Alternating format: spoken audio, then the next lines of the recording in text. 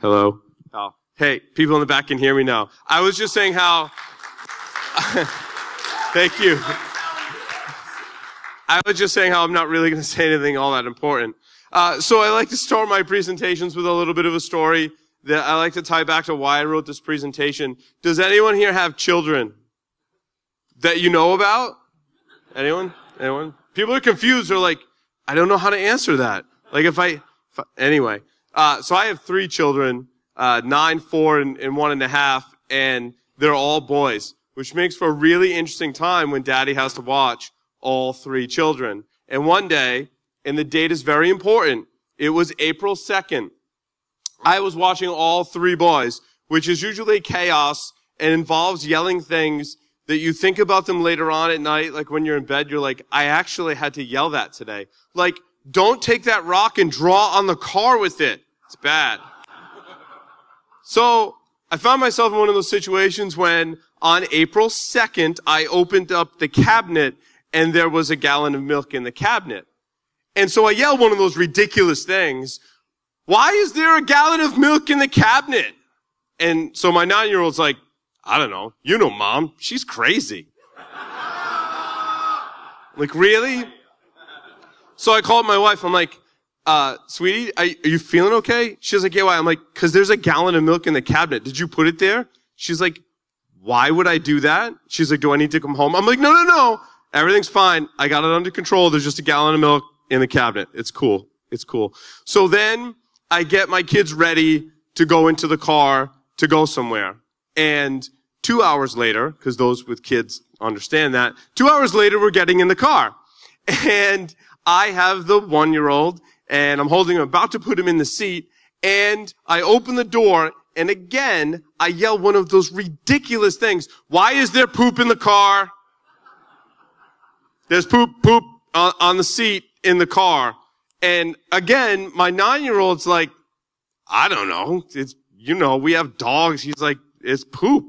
I have no idea what you're talking about. I'm like, well, this is highly suspect. And I'm like, I take it out of the car. It's on this like cardboard, and I put it in there. And again, I call my wife, and I'm like, sweetie, did you leave poop in the car? She's like, okay, I'm coming home now. Like, you're done. You're not allowed to watch the kids anymore. I'm coming home. I'm like, no, it's fine. There was just poop in the car. I got it under control. Never mind. Forget I said anything. And then I started to put the pieces together, and I have to sit all 3 kids down, 1-year-old, 4-year-old, and 9-year-old. And I'm like, okay, who fabricated fake poop and who put the milk in the cabinet? And no one would know up to it. The 4-year-old's like, I don't know what you're talking about. Can we go play now? And the 9-year-old's like, I don't know, Dad. I really don't know. And the whole time he's kept a complete straight face. And finally I'm like, okay, here's the deal. I'm turning the Wi-Fi off for the entire house until someone confesses. The 4-year-old takes his iPad and starts beating the 9-year-old and goes, will you just confess? Finally, I want Wi-Fi. And so finally the 9-year-old confesses. The impressive part was he got the milk in the cabinet without anyone noticing. The more impressive part, with readily available materials inside of the car, perfectly fabricated fake poop. And therefore, that makes him the best hacker and social engineer in the world, in my eye. I'm somewhat biased. And why I need to go reach out to things like kung fu movies to gain a deeper understanding of security, because I'm going to have to protect myself from my children. So a little bit about me. Some of you may not know, I studied kung fu for about 10 years, actual kung fu with an actual kung fu teacher who used to say things like, that's great, now do it 300 more times and you might be better. And then I watched a lot of kung fu movies. I have a lot of kung fu movies. I've seen a lot of kung fu movies. So, that's my standard disclaimer, which is funny. It used to say my thoughts don't necessarily convey those, or in opinions of my employer. I'm my own employer now. I do Security Weekly full time as well as offensive countermeasures. So my thoughts are my own and I guess represent my employer, which is Security Weekly, which we have a bar in the studio. Anyway, so I came to this talk because I was sitting there, I was watching kung fu movies. And I was like, wow, I've seen so many Kung Fu movies, and there are these themes and just things that happen all of the time in these Kung Fu movies. And I started jotting down notes like, there's really some parallels here to security. And I said, well, they kind of break down in 4 categories, and there's these different elements in each category. And I'm like, I could do a talk. I'm like, I could. And then I'm like, no, I can't do a talk. And then I'm like, no, I really think I can do a talk. And by the time I had finished, I had a couple of pages worth of notes. And I was like, no, I can totally do a talk. So inside this talk, we're going to talk about 4 different areas: the student-teacher dynamic, Kung Fu, security Kung Fu tactics, political and social, and other interesting facts, which is really just like ridiculous things about Kung Fu movies that no one should really have to know or ever use in life ever again. But I know a lot of these useless facts that I will share with you, as well as a list of recommendations for Kung Fu movies to watch, which is kind of like a bonus, right? Okay. So this is episode 1. This is the teacher and student dynamic, which I think is a really interesting topic. Now, the game we're going to play today, you're going to help me out with this presentation, because I really want to differentiate between what happens in the Kung Fu movies and what happens, I think, in security. So each of these 4 episodes has different subtopics, and they're all numbered. So when you see one of those slides, you're going to say, in the Kung Fu movies, Wah! Okay, you want to try it? Ready? Ready? 1, 2, 3. In the Kung Fu movies, Wah! Beautiful. You're awesome. Okay, number 1. Your master will be a hermit, living in the woods and reluctant to train you. In the Kung Fu movies, there's usually an individual who wants to take revenge for his family dying in some kind of heinous way. So they go out into the woods and they find a master who is reluctant to teach them Kung Fu because their intentions aren't good and they've been burned by previous students. And they're just old, drunken, lazy masters now, apparently, but have really awesome Kung Fu skills. And they try and hide their Kung Fu skills from everyone, because if everyone knew they had Kung Fu skills, everyone would ask them to teach them Kung Fu, and they just didn't want to do that. So, for some of those reasons, your hacker mentor might be reluctant to teach you. There is some kind of responsibility associated with teaching someone about hacking, because they could use that to do the wrong things and without the same kind of values. So teaching people how to break into things comes with the same moral responsibility. Fortunately, the people that know some stuff about hacking are at this conference. We're not out living in the middle of the woods drinking wine from wooden containers, although it sounds like a good idea sometimes. But we're usually, here at conferences or available via social media or email, making us a few milliseconds away. In fact, my good friend Keith Hoodlet right here created InfosecMentors.net. Well, the most recent iteration of it, along with Jimmy Vo, and others who've supported him, which is just an awesome resource. It's like a dating site for InfoSec professionals, right? Isn't that? I mean, it's how like Joff and I met, right? And he's been such a great mentor ever since. So, but it legit is like you put on there like what you want to get out of it. Like you like long walks on the beach, you like writing Nmap scripts, and you like using Metasploit.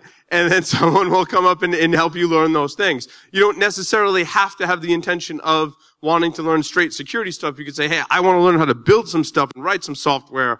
And maybe someone like Keith who actually knows how to write software can teach me how to do that. And maybe I can teach Keith some hacking things, and we have a great time, and then we hold hands and walk on the beach. It's beautiful. So we did an interview with Keith, or like he's right here, you can just like talk to him and stuff. So InfoSec Mentors, you don't have to trek out into the middle of nowhere and find a master. You can just go to a website. It's awesome. San Soto has a mentor program, and someone else, I will publish it on my social media when I find it, and I think we're bringing that person on for an interview. There is someone else trying to do some mentor stuff. If anyone's doing mentor stuff or knows of someone doing mentorship programs, let us know. We'll put it on the show. Okay. So there are lots of ways to get in touch with your hacker mentor, right? IRC, Slack, email, mailing lists. It's not that hard to keep in touch with a mentor. You don't have to go visit them in the woods. Once you found a mentor, you can communicate with them in all of these great and fantastic ways. Okay. Number 2. Your master will probably be drunk and punish you for taking shortcuts. And I put these, I don't know why these go together so well. But in the Kung Fu movies, it's very, very popular. Like every Kung Fu movie pretty much has to have some kind of training scene where the student is learning from the master. Usually these scenes are pretty ridiculous, and they do some really ridiculous things, like Jackie Chan is doing horse stance over like a burning incense, and he's having hot tea on him so that if he moves, the hot tea spills on him. Like there's a lot of ridiculous things like that. And then there was this ridiculous one where he's doing finger push-ups over eggs. And if he breaks the eggs, he doesn't get to eat the eggs, so he has to eat just the rice. And there's this like ridiculous scenes where he's trying to steal the eggs from the master until he gets strong enough. And I watched that movie, and I legit, like a few weeks later, my teacher was showing us Mantis style and was having us do push-ups on our fingers, and I really thought he was going to break out the eggs. I was really scared. So what happens in the training is the student will try and shortcut it, right? Like when the master's not looking,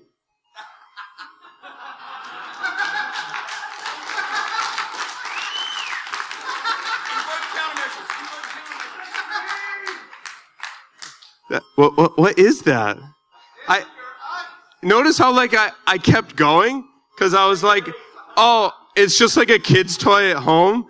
Like, what is that? What is it? Oh my God, it's hot. Good Lord. Ooh, not near my laptop. Oh, it's like hot.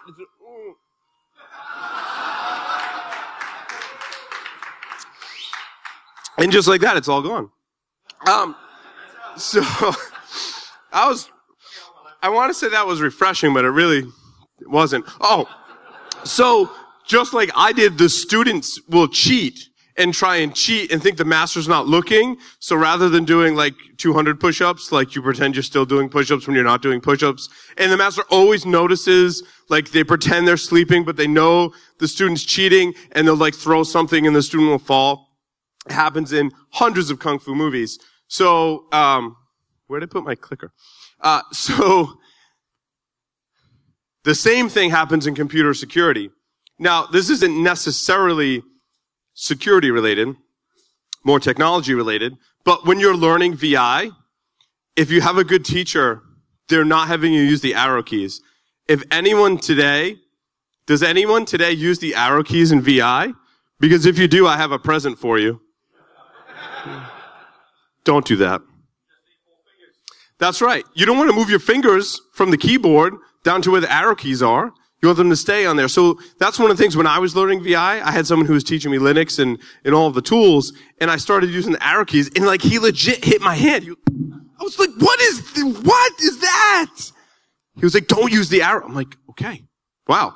And like similar things happen when you learn martial arts too. Yeah, but yeah, then he's used escape. Yeah, there's lots of little things you probably shouldn't do in VI that, yeah, I do too. Yeah, sometimes pen tests and vulnerability assessments can give people a false hope if you take shortcuts. When you're doing those kind of assessments as well, it can lead to bad things. Shortcuts are bad. A lot of us do shortcuts or take a shortcut when we're doing security architecture for an organization. And these are 3 things that most often I find organizations are taking a shortcut on.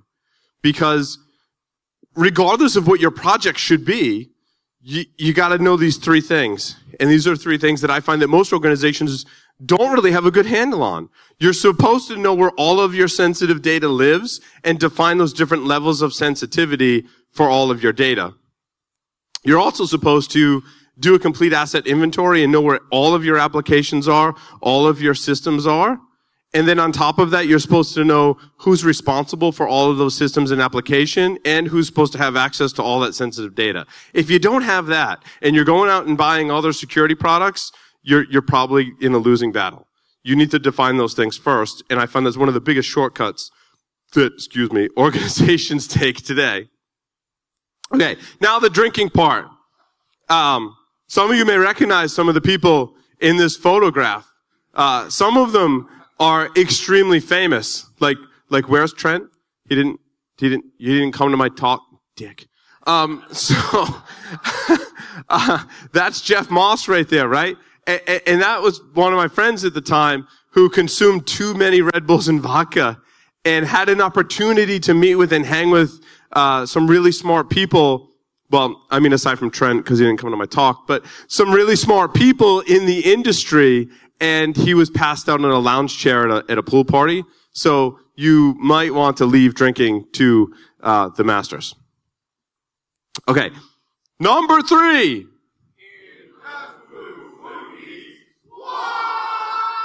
If the master won't teach you, you can just fight them enough times so that you learn their style. Right? This is one of the great contention points in the plots in Kung Fu movies. Not really. The plots mostly suck. The dialogue mostly sucks. The only good reason why you'd watch it is for the fight scenes. So they said, well, they can just learn Kung Fu by fighting the master and getting their ass kicked. And then they go back and think about how the master kicked their ass and then practice those moves. It's very painful. And in Shaolin versus Lamba, he also bribes the master with a chicken, which is hilarious in and of itself. To eat the chicken, because Shaolin, don't make me go there. Shaolin monks don't eat meat anyway. So you can learn security by getting hacked. Those of you that listen to the show know that, hey, when you got started in security, one of the reasons I got started was because I got hacked somehow. Right? I mean, it was one of the reasons that intrigued me about it. You can also learn by playing defense or offense at CCDC competitions. Getting hacked shows you how not to play defense, right? So there's some exercises. Don't take an unpatched XP system. Hey, this is going to be my computer and I'm going to get hacked and learn security because that's what Paul said. No, that's not what I'm saying. Not what I'm saying.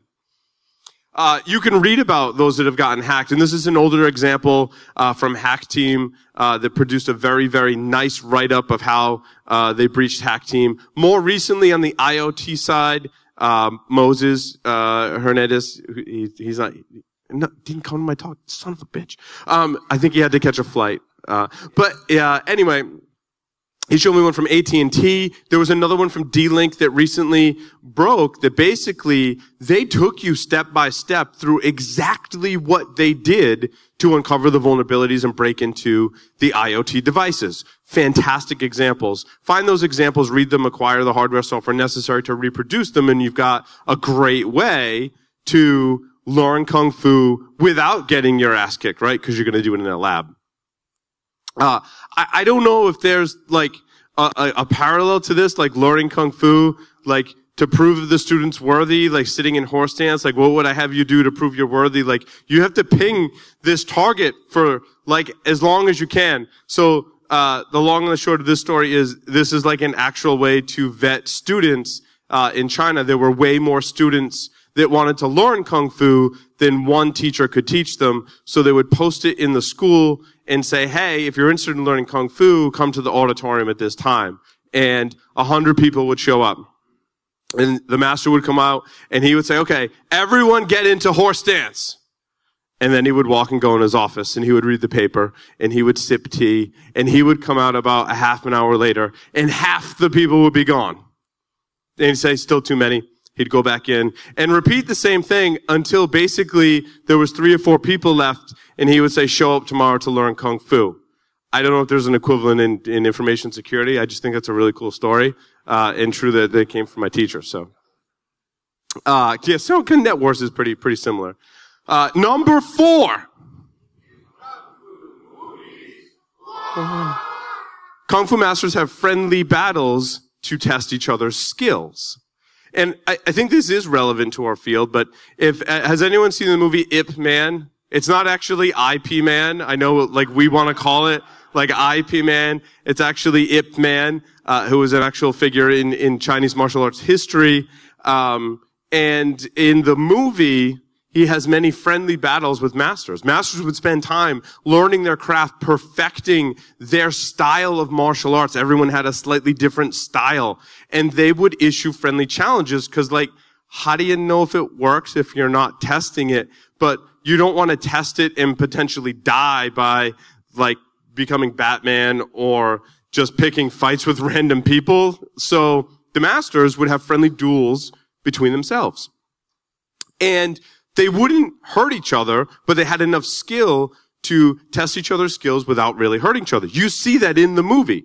The way that Donnie Yen fights when he's challenging the master is very, very different when the political climate completely changed in China at that time. The Japanese took over, and now he's fighting for rice to feed his family.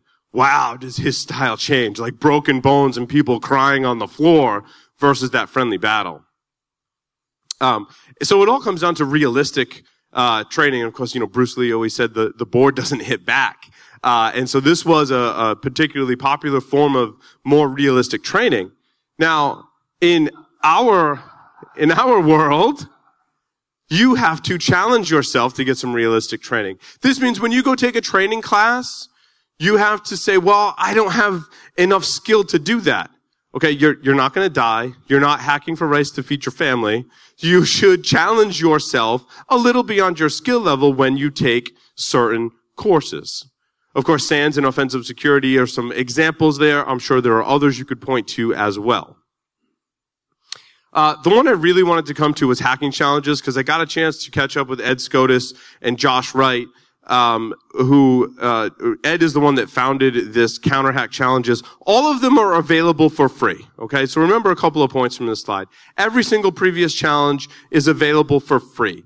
Ed and Josh are extremely passionate about this project. They're two of the smartest people that I know in the world, and they work together to create new challenges every year. All of the answers are there as well. This is a completely free, easy, an awesome way to train yourself. And there's a new one every year. And the entire archive is out there together. So make sure you go check those out at counterhackchallenges.com. Okay. Episode 2, security and kung fu tactics. How come I'm the only one that laughs at this picture? Like, I think that's hilarious. It's just Dolph Lundgren practicing kung fu at the beat. Okay. Next slide. Number 5. If you're in a restaurant, there's 100% chance that there will be a fight scene. Those of you that have watched kung fu movies know when they go sit down and they're about to eat. I don't know when people eat. All I know is that inside of a restaurant, they sit down and inevitably there's a chopstick flying, there's a bench flying, there's someone jumping from the second balcony down to the first floor balcony, crashing through a table, and a fight ensues. And it's totally awesome because when you're watching a kung fu movie and you're like, oh, can we just get to the fight scene? And they walk into a restaurant and you're like, woohoo! Fight scene, yeah! If you're on the internet, you're going to be hacked. Similar to how you're in a restaurant, a kung fu movie, there's going to be a fight scene. You will be hacked. And one of the things when I first started in this industry was I actually worked for a lottery company, and we were very focused on looking for threats, on looking for attacks, and looking for vulnerabilities. And we thought, and I still think to this day with the experience I had, we did a really good job at looking for threats, attacks, and vulnerabilities. And we thought, well, we're doing a great job of security. Like, it'd be pretty hard to break into our organization. I think about that today, and someone's going to get in. And unless you're looking for them already, you don't know if you've been hacked. And that's why a lot more focus, I think in the past year, we've had a great focus on improving threat hunting, on flipping the tables from looking for the threat or looking for the vulnerability or looking for the exploit. We're looking for something that's already been compromised.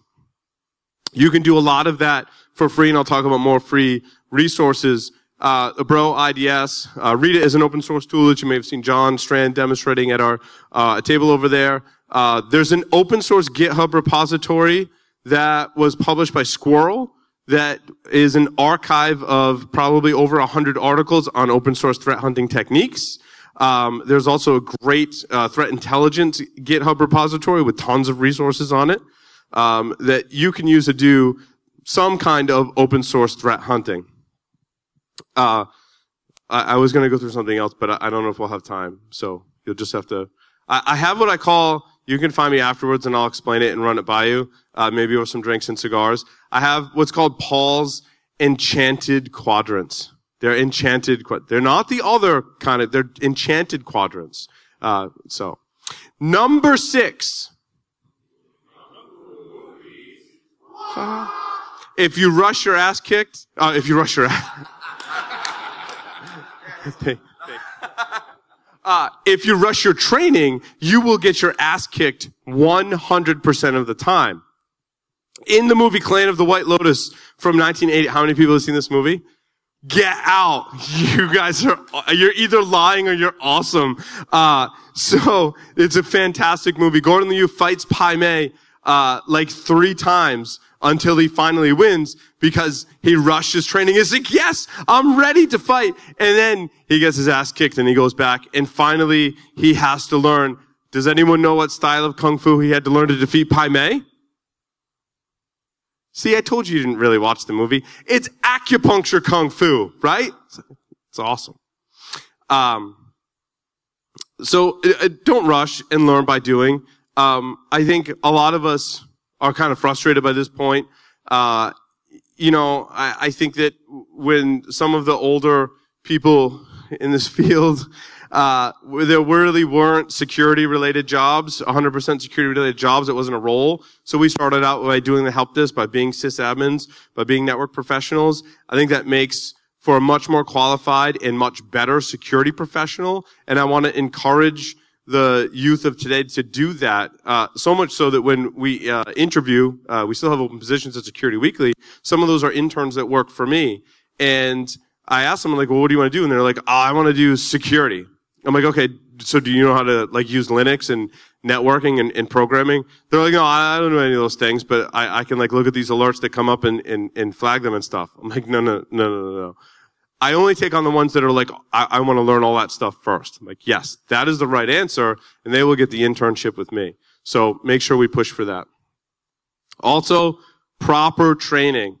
Now, it's interesting in martial arts, you don't want to do training without the proper instruction of someone who knows what the hell they're doing. In other words, in martial arts, there's these really weird things like iron palm training is actually a thing that you can actually do, which is awesome, until you realize that it's like just banging your palm on a bag of rice over and over again.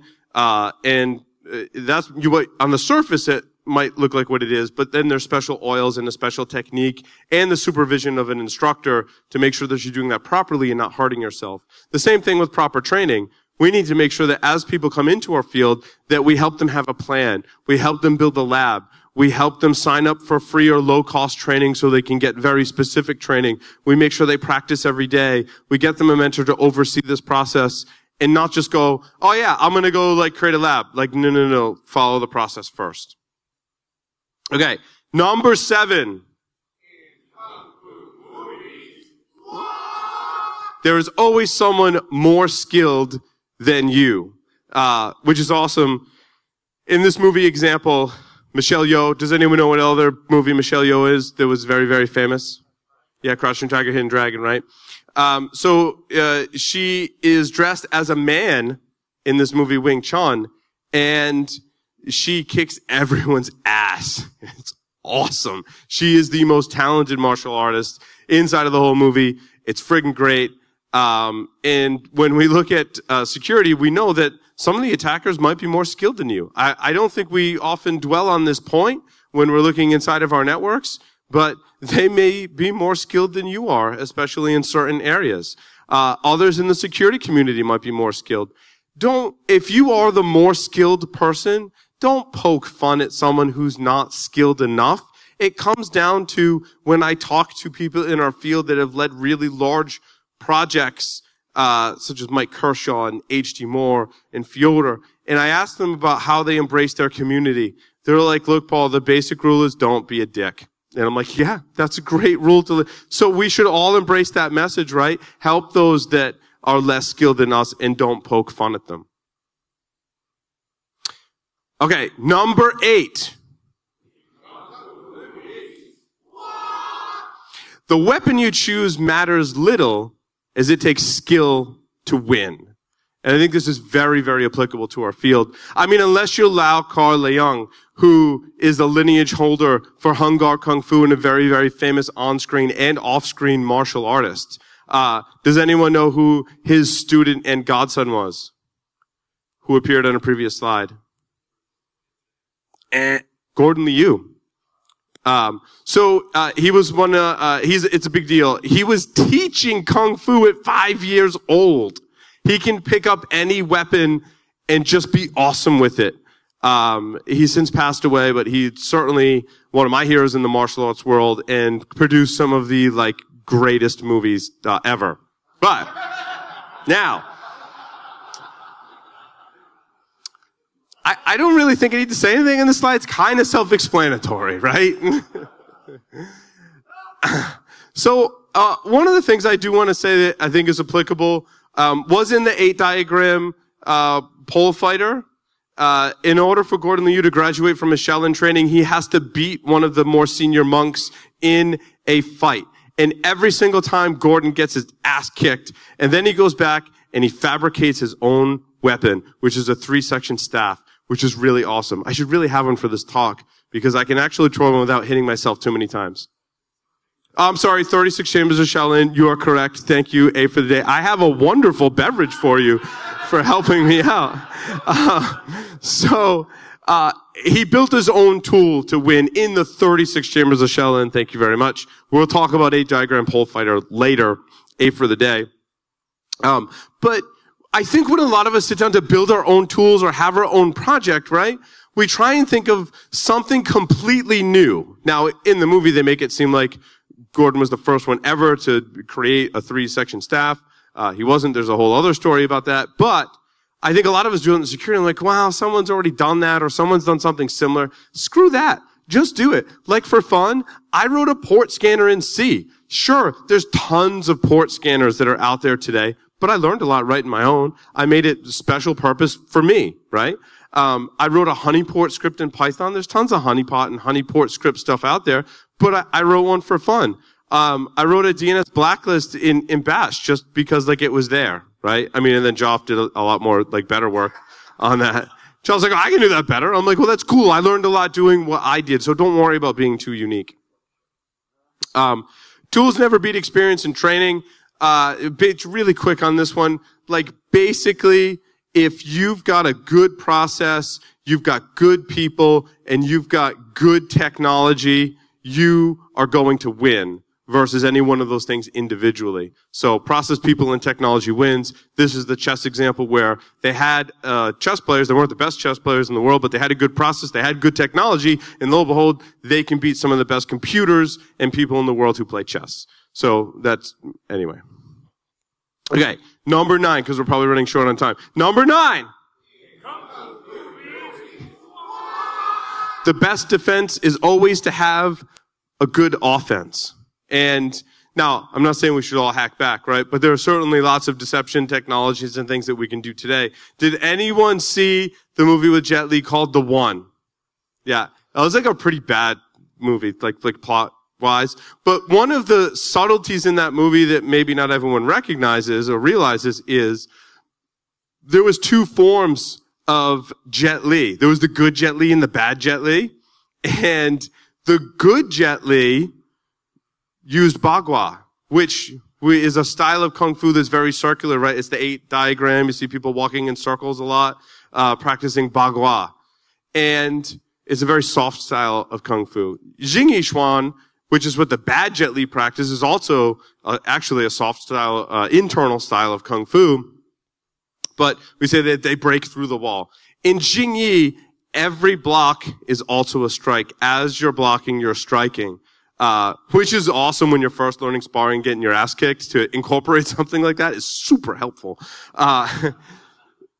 So in the same respect, I think a lot of our technology today is kind of embracing that blocking technology and getting better at it. And I don't want to plug a whole lot of vendors, but this vendor, Signal Sciences, happens to be a sponsor. They happen to be one of the examples that I use. There's lots of examples out there. There's Immunio. There's tons of vendors in the deception space. There's tons of vendors in the web app space. But one that I did speak with last week told me, and this is a very reliable resource, Zane Lackey, he was also on the Breaking Security podcast, as well as our podcast, as well as an upcoming webcast that we have. These folks are legit. He said 90% of their customers are running in Blockbone, which I think is really cool, and something we need to embrace as an industry because we can't just sit back without blocking stuff. Okay, number 10. The softer styles of Kung Fu always lead to victory. Did anyone see Tai Chi Master with Jet Li? Show of hands. Show of hands. See, a lot less hands, huh? You guys gotta get up on your Tai Chi Master. It's a friggin' awesome movie. If you want to see one of Jet Li's fantastic and most impressive acting, he goes crazy in this movie. He's so distraught that his friend has turned on him that he actually goes batshit insane. It's hilarious to watch. And then has this realization that if he does Tai Chi and incorporates it with his style, he can beat his friend and save his friends and save the world, which is great.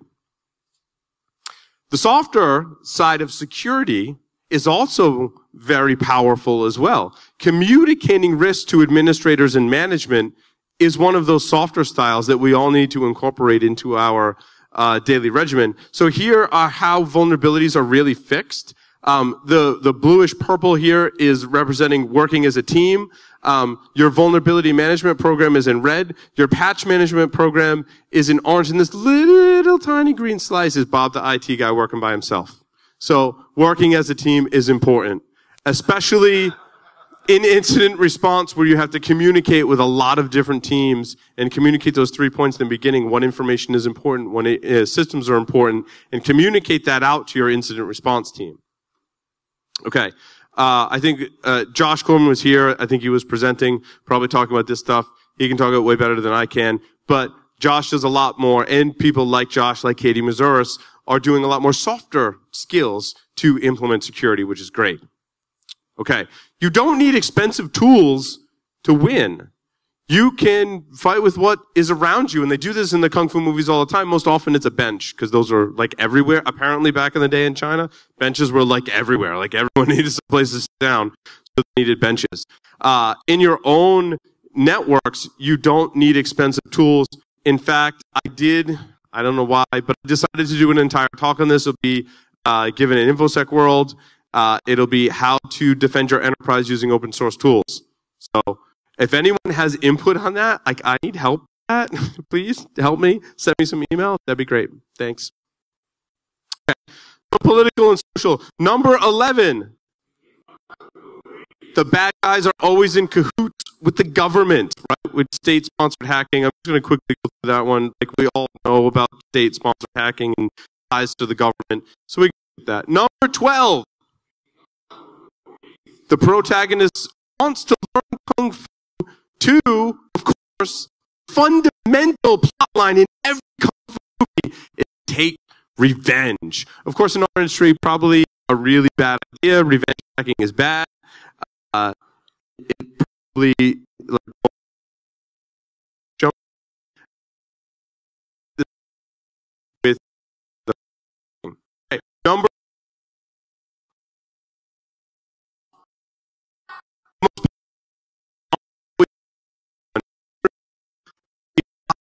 good. Did anyone see that as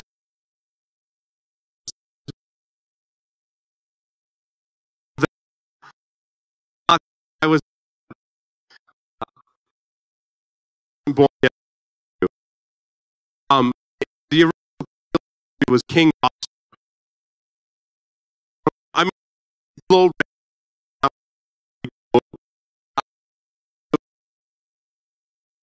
Hi folks, I'm Geek here. Unfortunately, I think the microphone was having battery problems or something, and we lost audio from here on out. Sorry about the inconvenience.